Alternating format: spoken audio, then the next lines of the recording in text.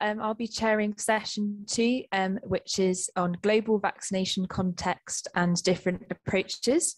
So the first speaker that we have is Alexandra Hogan from Imperial College London, and she'll be speaking on optimal vaccine allocation strategies within and between countries. So I don't know, is Alexandra there and able to switch on her video? Great.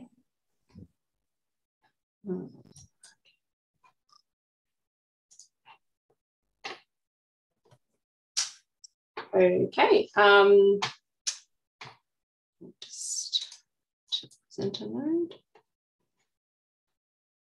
Okay, so thank you very much to the organisers of this seminar for inviting me to speak today. It's a real pleasure to be here, and I've certainly really enjoyed all of the talks so far. I'm currently a research fellow at Imperial College London, but I'm actually speaking from Australia, so I've just moved back to my home country of Australia, and I'll be starting a position at the University of New South Wales in the new year. So today, yes, I'll be talking about different strategies and ways of thinking about allocation of vaccine doses for COVID, I guess, globally, so between countries and also within countries. So some different questions around that. And so we've already heard a bit about this morning, so I don't think I need to go into too much background about how the delivery of vaccines has really evolved over the past year or so. But really, since the beginning of the pandemic, and even before we had any vaccines available, there was a lot of ongoing questions and discussions about, once these vaccines become available, who should be prioritised for vaccine delivery and how should they be allocated? So there was lots of research that went on, and we've heard about some of this already, about allocation within countries. So should we prioritise healthcare workers, the elderly, different priority groups, and so on. And then also questions about equitable and efficient global distribution of vaccine doses. So how we allocate doses between different countries or income settings, for example. And then the COVAX facility was set up to sort of help address that concern. And then how to allocate doses once a program is underway or as the pandemic evolves. So we're seeing those questions now with how to allocate booster doses. So I'm going to say a few things about sort of questions 2 and 3 that I've flagged there. So first, I'll talk a bit about this question of efficient global distribution of vaccines.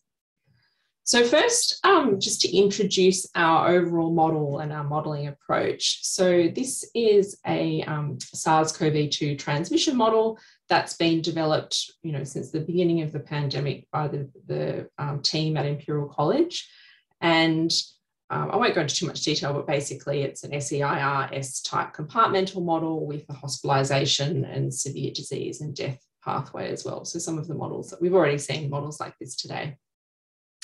This is an age structured deterministic model with 17 5-year age groups.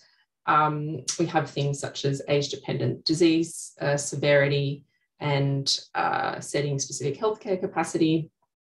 And importantly, we incorporate vaccination by replicating all of these disease compartments across our different vaccine states. So from unvaccinated to vaccinated but not protected, vaccinated, then protected, and then previously vaccinated.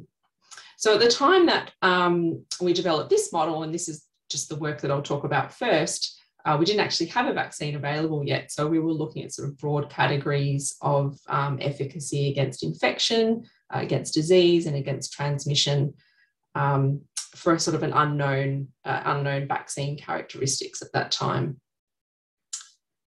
This model is also fully open source as an R package, so you can download and use it. So some of the things that we can change in this model, which become important in terms of how we kind of formulated our research questions, that we can set different patterns of mixing between age groups based on contact studies from different settings. You can also include demography, so the age structure. of the population. And then we can set setting-specific healthcare capacity, so for hospital beds and ICU beds, and age and healthcare dependent COVID-19 mortality from some quite well-established data on that now. And so what this sort of led us to do was to think about, so, you know, when we're considering this global issue of COVID vaccine dose allocation, in, you know, lots of the work that has been done and that we've done, we've sort of looked at, you know, very specific country settings and looked at, you know, what has been the experience in that particular country to date, and then what do we predict about how the pandemic will evolve going forward. But then trying to do that for every country in the world, to think about a global picture of vaccine impact, becomes really challenging because of the diversity of experience in how the pandemic has been experienced differently. So what we did was we thought, well, let's, what we'll do is sort of a sort of simpler way of looking at this is to divide up countries in the world by income settings. So we looked at the 4, you know, characteristic income settings of high income, upper middle, lower middle, and low income countries. And we basically divided up the world's population into this crude 4 categories. And then what we did was we took a characteristic contact pattern of mixing, the demography of the median GDP country within that income setting, and also some assumptions about healthcare capacity and disease progression with treatment in those settings. And this sort of way of structuring, I guess, the global setting was also published in Walker et al. In their science paper. And so then we can use all these things to parameterize our compartmental model and use that to think about impact of vaccines. So I won't go into all of the details of, you know, how we parameterize this and the different sorts of runs that we did, but I guess just to summarize it briefly, we came up with a characteristic trajectory of transmission, so that we, you know, captured an initial large wave of transmission earlier in the pandemic, and then a period of suppression. And then we simulated vaccines being delivered at the beginning of 2021. And then after a population has received their vaccines, we lift our reproduction number, or RT, which is our sort of proxy for capturing interventions in the population. And we lift that so that we let transmission increase, and then we measure what the impact of vaccination is. And so what we did was we said, okay, so we want to try and measure the impact or quantify the impact of vaccination in these 4 income settings. Let's take the 2 billion doses that have been promised through the COVAX facility, and we'll roll those out in 2021 and calculate the impact if those 2 billion doses have been divided up globally in different ways. And so we looked at first, what if countries had been allocated these 2 billion doses according relative to their population size. We then looked at if countries allocated those doses relative to population size, but within that, individuals 65 years and older are always targeted first for vaccination. And we also looked at if high-income countries can access doses first. So we prioritise the high-income countries first. And then we use this to calculate the total number of deaths averted per million population and the total deaths averted per 100 fully vaccinated people. So I guess 2 measures of effectiveness of vaccines and also the efficiency of that approach. And what we found here was that it really is a good idea to allocate doses according to population size, and that allocating globally according to population size is actually a bit better than if all of the high income countries take all the vaccine doses. And within that, if you then allocate according to the highest risk of severe disease within those countries, that is going to be the most efficient approach globally in terms of averting, you know, the most deaths. So then we also thought, well, what would an optimized solution look like? Say that we could theoretically allocate doses in an optimal way to avert the most deaths. You know, how would that look? and what would the impact be compared to, say, this best scenario that we've identified here. So what we did was we simulated our vaccine impact again in the way that I described across all of the sort of 5-year targeted age groups within the model, and for each income setting, we calculated the deaths burden, and then we used an optimization package in R to identify the global optimal vaccine strategy. So that's going back to our fixed scenarios before. So our optimized scenario that it came up with was one that averted, say, 1.43 deaths per 100 fully vaccinated versus our 1.2, which was the best scenario that we'd identified ourselves. So this optimal allocation is a little bit better, but not a huge amount better than a equitable strategy. And what we also saw within that was that this algorithm will tell us within all these country allocations, should those doses be allocated to the highest risk or to the working age population in sort of a herd impact strategy. And most of the time, direct protection of the highest risk groups or the elderly was going to be the optimal solution. And that's really in line with some of the work we've seen today, and in particular what Mark was describing earlier. So I think that's certainly been found by other groups. And in terms of, it was interesting also to see where those doses were allocated globally, and the majority of global doses were allocated to the high income, but also the lower middle income settings. And that's to do with a combination of the size of the population at highest risk of severe disease and death, but also assumptions about the healthcare capacity in the lower income countries as well. And all of that work is published in our paper in Vaccine there. So in terms of, I'll just move on now to talk about sort of some of our recent work, which is actually we've just been working on in the past couple of weeks, which is about how to allocate doses once a vaccine program is underway, in particular thinking about what the best approach is in terms of allocating booster doses. And I guess to give a bit of a picture here, I think this plot's only a few weeks old,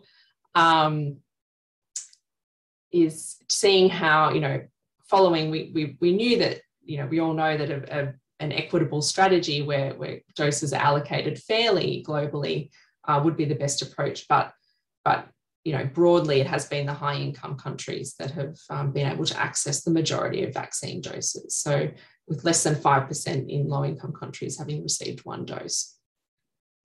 So there's quite stark inequities there. So looking ahead, now we've seen some countries with quite early vaccination uptake and high levels of vaccine access. We're already seeing evidence of waning. From what the studies show so far, that waning is much more pronounced against mild disease or sort of asymptomatic infection, and broadly efficacy against severe disease and death is maintained, but we are still seeing some drops in that efficacy against severe disease. Importantly, booster doses have shown significant impact both in trials, and we're also starting to see data from real world efficacy there as well. In what I'm talking about today, I'll also talk about that in the context of Omicron as well, since this is, I guess the main issue at the moment. So in the UK, we've seen really rapid growth, consistent with an RT above what we've seen for Delta. And now we're in a situation where there's quite widespread global identification of Omicron. And we expect now that Omicron's going to quite rapidly replace the Delta variant. There's still a lot of questions around disease severity in terms of disease severity of Omicron relative to Delta. And it's also been shown that neutralizing antibody titers are substantially reduced, although there's a range of different estimates of fold decrease in those titers. Broadly, what this is showing is that it looks like booster doses are going to be needed to sort of boost protection against the new variant. So now I'll talk about our approach into how we're thinking about this problem and the modelling we've done on this topic. So recently, some of you have probably seen it, there was some really nice work published by David Curry and also by Deborah Cromer, who are at the Kirby Institute at UNSW in Australia. And they looked at modelling the decay and boost of neutralising antibody titer over time, and then linking that to a model of a logistic relationship between this antibody titer and protective efficacy. So this gives us a way to simulate this correlate of protection over time and how it relates to different efficacy endpoints. So I've shown the equation of efficacy there, and then how this can be modelled to represent the neutralising antibody titer over time. And you can see it begins at the first dose, and then we can capture this boost at the second dose, and then boost at the booster dose or the third dose again as well. And then that relates to a vaccine efficacy against infection, and then a vaccine efficacy against severe disease. And this is really useful in a modelling sense because it allows us to capture individual variability in immune response to vaccination and also to infection. And also we can capture the correlation between each individual's antibody titer at each dose. So an individual with a lower starting titer would have subsequent lower titers at the next doses. And so this is an example here just for a single vaccine, but we can capture this for multiple, different vaccine products or different combinations of doses. So this shows here some work that we've been doing on fitting these antibody and efficacy profiles to data from the UK. And I've just shown one example here, but this is still, being updated as new data emerges as well. And this can be used then to understand the impact of waning immunity. So, and then allows us to sort of infer how booster doses will be valuable at the population level.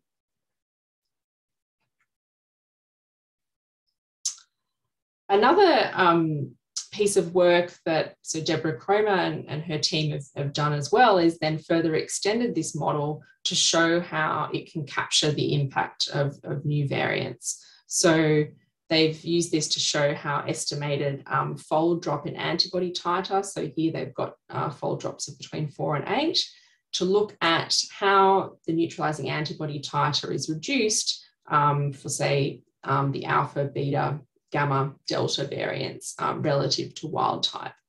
And so we can apply this fold reduction as well in our model that we've parameterized here of antibody titer and efficacy, and then apply a fold drop to represent the reduced impact of vaccines against the Omicron variant.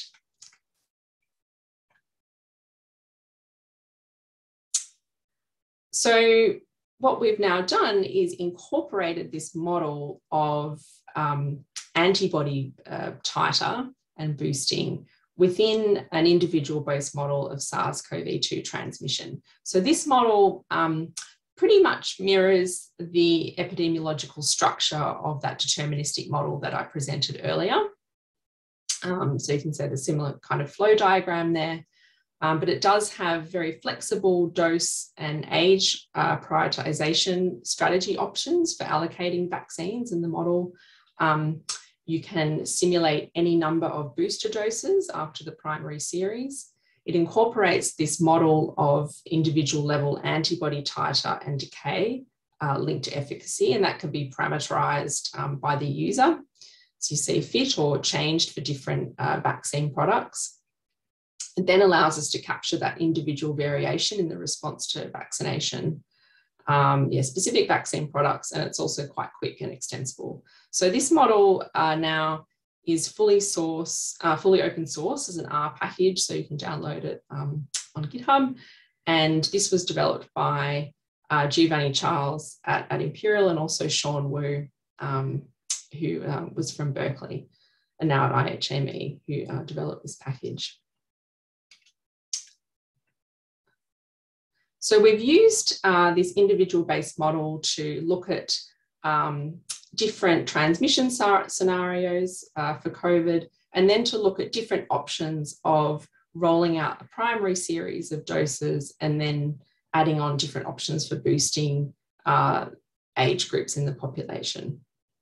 So I won't go into detail about the full parameterization of the model. This is all sort of, this is actually really work in progress at the moment. So any of these results could change slightly, but it just gives you a broad sense of some of the overall findings and the way that I guess we're thinking about addressing these questions. Here are some modeled trajectories for daily deaths per million from COVID. This is in a high income and upper middle income settings here. And so what we can do is simulate sort of the initial trajectory from the beginning of the pandemic. And then from 2021, we gradually roll out vaccines at a sort of constant rate of vaccinating the population per week, and then look at the impact of, say, adding on booster doses and so on. So in these different scenarios here, we've looked at vaccinating the 15 years plus population over time, and then looking at the adding on of booster doses, which is the purple, and then booster doses. So the purple is booster doses in 60 years plus, and then the blue is boosters in the entire population. And so underneath in those bar charts, we've shown total deaths per million since the start of vaccination, and then total deaths averted per 100 doses. So overall, you can see that we're capturing quite a big impact of booster doses, which is in line with what we're starting to see in the data that's emerging, but also that it's most efficient really to target booster doses to that most vulnerable population. And what this model is also capturing is that the most vulnerable in the population, or say the 60 years and above, they're the ones that were vaccinated earliest in the pandemic because of the age prioritization approach that we simulate in the model. So they're the ones that are having their immunity start to wane earliest. So we're capturing that benefit there. So much minutes I've got left.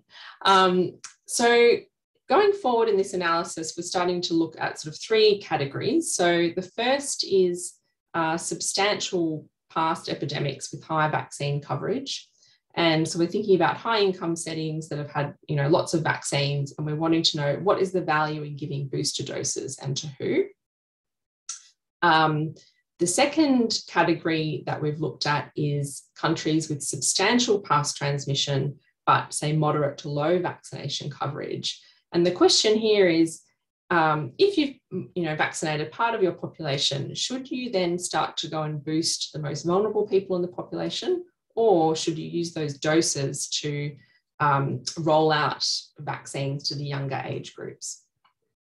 And then we've looked at zero COVID countries, which we're looking at countries that have successfully suppressed transmission to date, and looking at rolling out doses, and then they're opening up strategies, which I might run out of time to talk about that one today.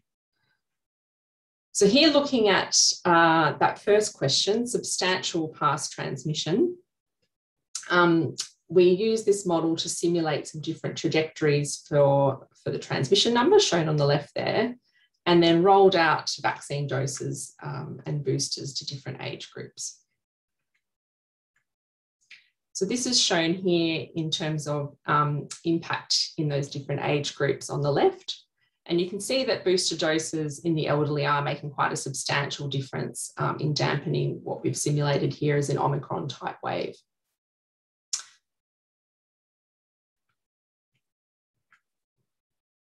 Looking at the second scenario, which was the lower middle income settings with partial vaccine coverage, what we did here was we wanted to compare two scenarios with the same number of doses. So what we did was we rolled out vaccines to the 60 plus years group. After that, we paused and then either continued rolling out vaccines to younger age groups, or took those same amount of doses and went back and started vaccinating the oldest age groups again with a booster, but overall using up the same number of doses. And what we found, which is shown in these bar charts here, is that pretty much again across all of the scenarios that we looked at, it was always more advantageous to give booster doses to the 60+ population rather than continuing vaccinating younger age groups with the primary series. And I think that's really driven by the highest risk of mortality in the older age groups, but also the timing of their vaccine relative to the timing of a subsequent epidemic, if those oldest individuals had been vaccinated first. Finally, I've got one more slide on countries with no past epidemic. And what we did was look at